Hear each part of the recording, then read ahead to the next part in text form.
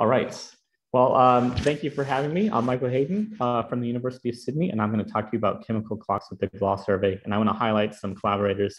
This was done in collaboration with Sanjeev Sharma, Jocelyn Hawthorne, and the rest of the GALAH team.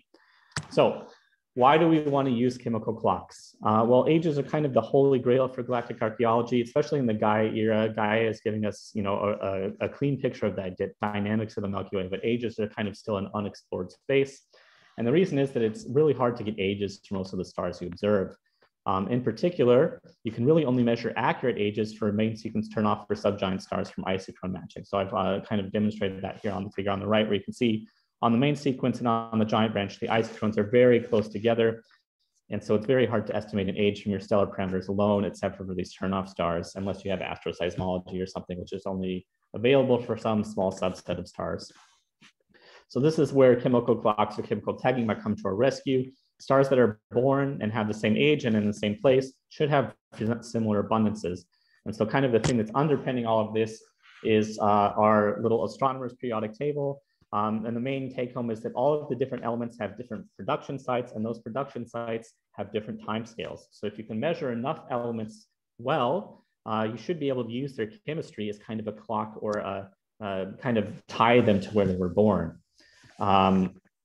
So what happens when you actually try and do this? Well, this is a paper by Neeson in 2015, where he took yttrium, which is an S-process element, and magnesium, which is an alpha element, and looked at how those varied with age. And he found if he took some solar twins in the solar neighborhood, that he was able to measure just a nice linear relation between yttrium to magnesium and age. But the problem with this analysis was that it was very limited sample size. You can see it's a dozen stars or so. When you try and generalize that to a much larger sample of turnoff stars, so this is now using HARPS data with turnoff stars and Casale 2020, you can see it's a bit of a mess now. So I'll focus on the panel on the left. So this is the same plot we saw before, but now it's kind of a scatter plot. And it turns out a lot of the variation in the scatter we see is driven by different metallicities at the same age. But even at the same age, you can see there's a little bit of fairly significant scatter for the same colored lines here. So what's happening? Why did our nice linear relation on the previous slide go away when we had a larger sample? Well, it turns out that the metallicity and the age kind of uniquely define the birth radius or the chemistry of a star, at least when you compare with some models. So this is a paper by Ivan Minchev showing that if you know the metallicity and the age, you have the birth radius, or if you have the birth radius and the age, it kind of tells you the chemistry. So what we're probably seeing in this plot here is at a given age, we have a spread in metallicity, and that spread in metallicity reflects a spread in birth radius. And that means that the star formation histories for those two different metallicities are going to be different. And that means our chemical clocks are going to be different. And so that's driving the difference in our relation. So it's not as simple as just fitting a straight line anymore. It's a very multidimensional problem, and we need a bit more in-depth analysis. But before we go any further, we need to check to see if Ivan's model here is correct. So the main assumption here is that metallicity and age uniquely define your birth radius or your chemistry. So we need to check if that's true in the data in the Milky Way. So that's what Melissa did in 2019 using Apogee. Melissa showed that if you know the age and metallicity, you can estimate the abundances for a star quite well. And this is showing that the scatter that you measure and that we measure in the abundances can be explained by age and metallicity alone to the 0.02 next level. But Siwon since talked about how we might not be characterizing this well because of limited sample size. Now, I will say the downside of this analysis with Apogee is that Apogee really only measures your iron peak and your alphas. So this is where GALAH comes in and where GALAH can help us out, because GALAH measures a lot of elements. And so that's what we started to do with GALAH, because we have our S process, we have our R process. And so we can explore this for different metal production sites than Melissa was able to do in 2019. And so now you can see that they don't even fit on a page anymore. We have so many elements with GALAH. So this is what Sanjeev and I did in 2020. I'll highlight a couple here panels here. You can see this is now yttrium. This is the x-axis here is age. The y-axis is your yttrium abundance. And you can see we have a nice yttrium age relation for a range of metallicities. And similarly for barium, we have the same alpha trend that Melissa saw. And you can see an R process over here, europium. And I'll also highlight a couple that don't work. So lithium catastrophically failed. So we've had a lot of great talks on lithium so far. So it turns out lithium probably not a great chemical clock unless you're looking at very young stars. And so this is just the same plot that Melissa made, but now for a lot more elements. So with GALAH, we're able to find the same thing. And actually, yes, true, same thing with the S process elements and the R process, yttrium and europium. The scatter, you can predict the abundances just from your age and your metallicity alone. And so the scatter around these relations is very small. One more result from this paper that's kind of nice is that if you look at now on the x-axis, it's kind of the slope of your age abundance relation, and the y-axis here is the abundance metallicity variation, and all of the elements that come from similar production sites kind of group together. So your R process and your alpha elements are all on the bottom right, and so they have some sort of positive age abundance slope, and all the S process elements are on the left, and so they have a negative age abundance slope, and the iron peaks are up here. The other nice thing that they all group together is that this shows that all of the elements do have some age information. So most of the things you measure do contain age information. So you shouldn't just restrict yourself to yttrium or barium or magnesium. You should try and use as many elements as you can because they all contain some age information and they'll help you beat down individual measurement errors for individual abundances. So we can use GALAH as a way forward. And so we can turn this idea around. If age and metallicity kind of define the abundance plane, the abundance and metallicity should define the age plane. And so if we have enough data that characterizes a span and birth radius, we should be able to get around those problems of earlier analysis if we can do something more complicated than fitting a straight line. So what we're going to do is we're going to use turn-off stars and machine learning to calibrate our chemical clocks. And so we have more than 100,000 turn-off stars in GALAH with good abundances, and we span this large range of guiding or birth radius. What I'm going to do is I take high signal to noise stars with good abundance flags, fractional ages better than 15%, and they're kind of in this region in the HR diagram. And I've also imposed on my training set that I've removed these problematic young alpha rich stars that we've already heard quite a lot about. So they're obviously in our data set, but I don't want the machine learning algorithm to actually learn that. I want them to say, okay, if something is alpha enhanced, magnesium enhanced, it should be old, and I don't want to confuse the machine learning algorithm. So I've removed those from our training set. So this is what our training set looks like in terms of abundance age relations. So very similar to the plots I showed earlier from Sanjeev. And so I'm just highlighting the different elements we're using. So you can see yttrium, barium. We have our alphas, silicon, magnesium. And there's a couple in here that are just iron peaks, so chromium. So there's not a strong age trend here, but this is kind of the hedge on if your initial iron estimate wasn't too accurate. This will help you beat down those uncertainties and help make your clock a little bit more accurate. So how do we do and what did I use? So I used XGBoost and all those 13 abundances I just told you.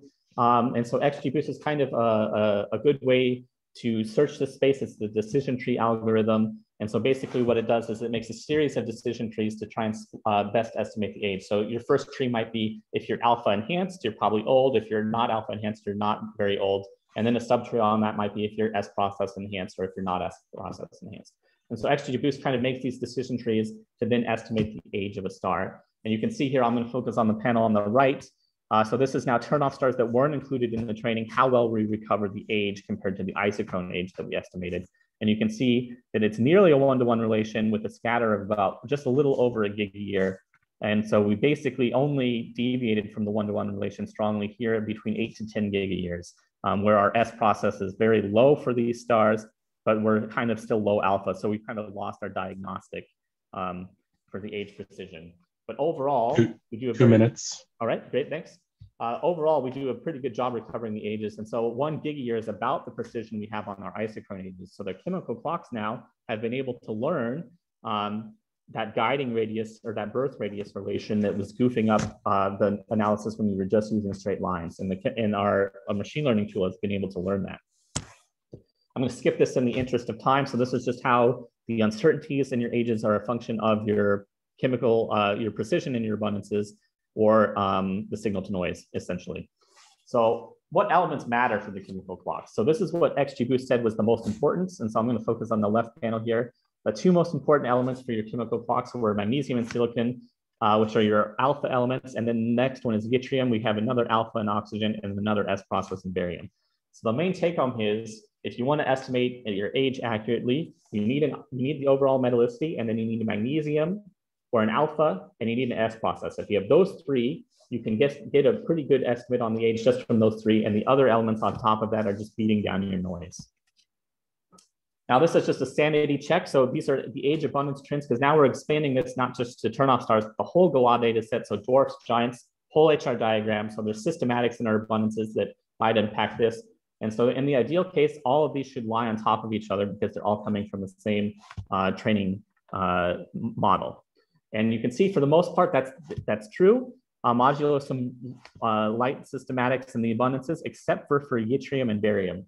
So you can see the giants in particular have a strong deviation from the relation of the other samples. So yttrium and barium might be problematic in the giants, and that might impact our age. So we should check out what's going on with that. So now this is the yttrium and barium for giants. So I'm plotted here on the left panel, the alpha to iron ratio, the x-axis is iron, and I've color coded by yttrium. And so you can see now the problem here, the thick disk, the metal pore thick disk is enhancing yttrium for some of our giant measurements. And it shouldn't be. These are the oldest stars in the disk, and these should be very low in yttrium because yttrium is an S process element. It takes time for production to ramp up. So it looks like the yttrium abundance is not accurate for metal pore thick disk stars. But how has that impacted our age? So now I've plotted here europium versus iron versus the giant age. And europium is an R process element and it wasn't used in the training, right? So it's an independent estimate of how well our age did. And it should have a very strong age trend, similar to the alpha elements where the oldest star should be europium enhanced. And that's exactly what we see. So it turns out that the yttrium being bad doesn't impact our giant ages too much because where yttrium is not accurate is in the high alpha thick disk. And so the alpha is dominant in the age determination there. And so where yttrium is reliable in the lower thin disk, that's still giving us young ages. And so the yttrium is good for most of the sample. It's just these metal poor high alpha stars where the yttrium is we're not estimating yttrium well for those stars, but it doesn't matter because they're high alpha and that's telling us that they're old. All right, so I'll leave you here on my summary slide. So the main take home is chemical plots work. We were able to generalize this method now to get ages for the entire GALAH data sets. And we find that abundances can be estimated directly from age and metallicity alone if you have another indicator for age to accuracy of about 0.03 dex. So this is kind of a way forward. If you want to study kinematics and slice kinematics by age, you're able to use the entire samples of these surveys now going forward if you're able to measure abundances well for enough elements. All right. Awesome. Thank you very much. I'm going to clap.